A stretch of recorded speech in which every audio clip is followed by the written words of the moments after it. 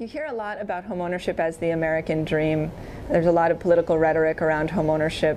So for me, I think that in some ways homeownership is an advertising campaign, saying you too can make your wealth this way, you can buy in, you can invest in this community.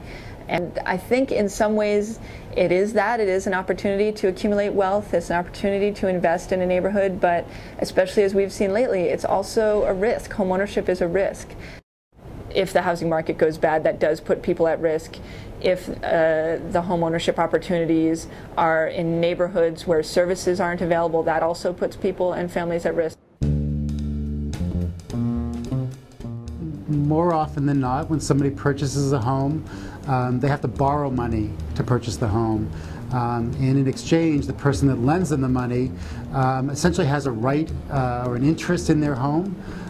If the homeowner fails to pay that debt off on a regular basis, the lender has a right to foreclose, essentially to take steps to take the property back. The property is essentially security for their financial loan. The ability to own a home, if someone was able to do that, plays a very deep role in who they are, and if a home was to be lost. Just the cost that it incurs to the community can be looked at in so many different perspectives. I mean, straight financial in terms of depreciating the value of homes throughout the neighborhood. If a house is left abandoned, and some of the elements that that encourages to the community, squatters, drug use, it just is far more than just an eyesore. It actually becomes a hazard. Of course, this is a huge challenge, not only to these families, but also to our collective economy. The reason why foreclosures are becoming a big problem, both nationally and internationally at the moment, is because lending institutions and other big corporations got into the mortgage business because of the rate of return on their investment is quite large. For example, if an individual borrows $300,000 from a lending institution, over the life of that loan they'll be paying back $718,000. That is a rate of return greater than 100%. Of course, the banks don't want to own houses. That's not what they do. But they found themselves with a huge inventory of houses that they were trying to get rid of on the cheap. In many cases, they couldn't. And so what you have in places like Newark, Irvington, Orange, but also the rich suburbs, is an immense number of houses that have been foreclosed on.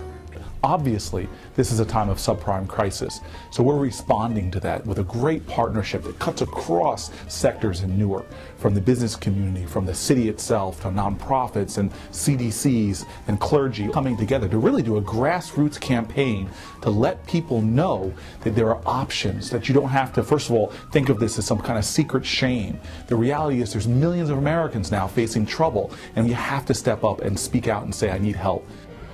The Newark-Essex Foreclosure Task Force came together to do three things. It is to serve as a platform for the various groups that are working on foreclosure, from different counseling agencies to nonprofits to universities, research professors to government entities, to all communicate with each other about their work and coordinate on activities. That's one purpose.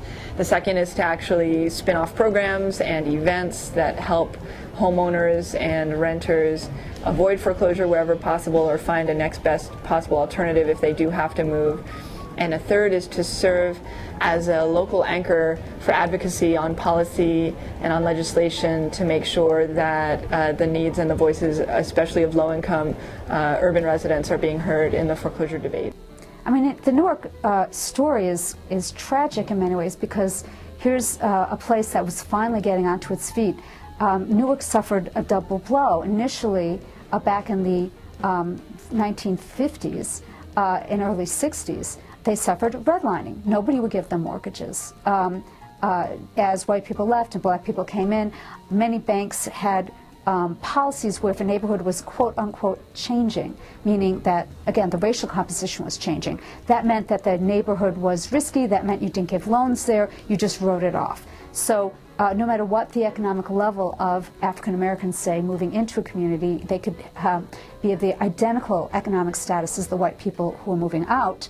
They were facing much bigger obstacles because they couldn't get the kind of loans and the kind of rates that white people got.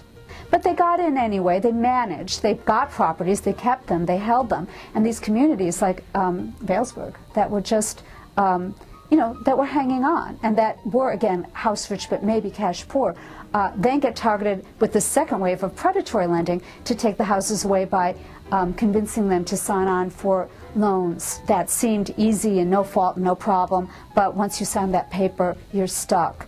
And the rates go up, you can't make a payment, there goes the house. When facing foreclosure, residents may want to contact legal services to see if they may have been the victim of a predatory loan. Our area, unfortunately, has seen a lot of targeting for irresponsible, in some cases illegal lending practices, and there are people who may be able to keep their home through a legal process with the help of a legal aid attorney. One of the things that I believe that people should do if they are facing foreclosure would be, first and foremost, is to open their mail when they receive it from the mortgage company. And once they have received their mail, they really do need to try to contact their mortgage company, try to work something out. I know that through literature that the Newark-Essex Foreclosure Task Force has put out, there are HUD-certified agencies, certified counselors that can help you. Don't call the numbers off the signs on the telephone poles. They just want to steal your house. If somebody wants to help you with your mortgage and they want it, but you have to pay them, then look for somebody else. There's free help out there. So don't give up hope. Visit 888-9995-HOPE, and ask around and tell people about your situation and find out what resources are available. Well, this is definitely a time of crisis in Newark, but it's also a time of tremendous opportunity because Newark is a city of promise. It's a city of hope. We are a mecca of the arts with a first-rate, world-class performing arts center, a museum that's second to none, an incredible library. The fact that we have a transportation hub that provides so many opportunities for commerce and opportunities for everyone in the city to learn and connect all the parts of this city together. So my hope is that we continue to strengthen grassroots coalitions to reach out to individuals, to let them know what their rights are, and let them know that they have options, let them know that there are people there to help them. We're strong, we're enduring, we're resilient, and when we come together, there's nothing we can't build or create. Because that's what America is. We're not a perfect country, but we're called towards a perfect mission. And we have to continue to get better and better and better. And the only way I know to do that is if people really work together. It's the hallmark of our country, this idea of e pluribus unum, from the many the one. And we're going to have strength if we stick together as a united states, as a united people with a united mission.